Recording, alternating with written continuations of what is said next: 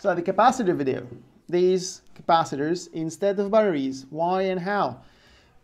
Why? Well, this is a lead acid battery. It weighs roughly more than 3 kilos, 3 kilos and 354 grams.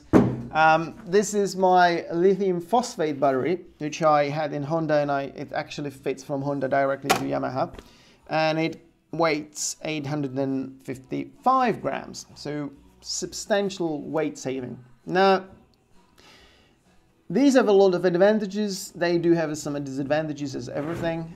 One of the disadvantages is that these have something which is called BMS, which is battery management system, and that is responsible to charge the cells. These are 4-cell batteries equally. So the danger for these is overcharging or discharging them under the certain voltage, similar to the lead acid, but these are more sensitive to it. Before, in the old days, these batteries had really bad BMSs, or they didn't have them at all, which led to the situation called bricking. So the cells would eventually die, and the battery would actually not give anything. Now, for that reason, you would have this.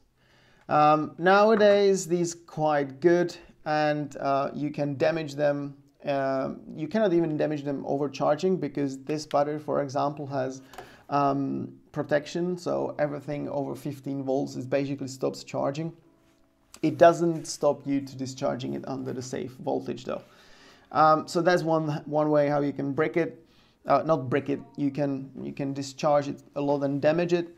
Another thing is, if you short the terminals, if you physically crack it or something like that, I mean, it would be pretty disastrous impact. But yeah, so for these situations where you would not have any juice, some have fuses as well inside, so if the fuse goes off, the capacitor should save the day, because this is actually the tiny battery. The battery is just a huge capacitor, and the theory is you plug it instead of the battery, not together with the battery, but instead of the battery, and then you push start the bike, and the alternator creates the power.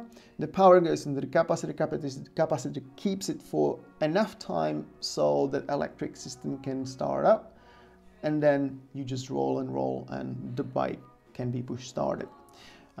This is only relevant for injected bikes, the bikes with a lot of electronics and all that.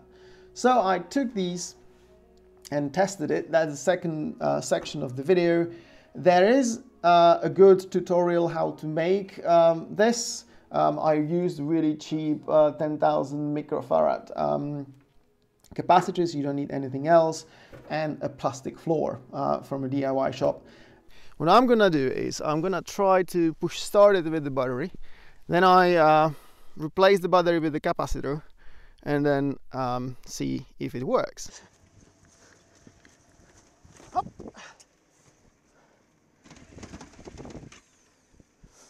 No. Okay. Let's get some speed. Come on, come on.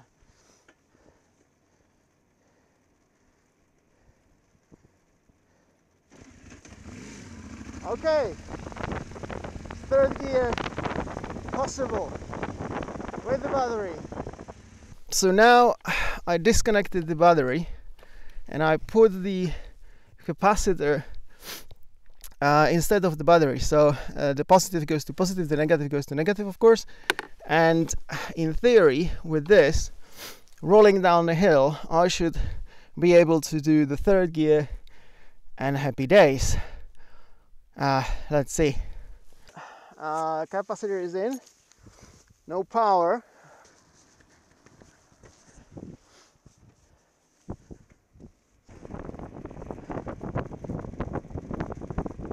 Let's see.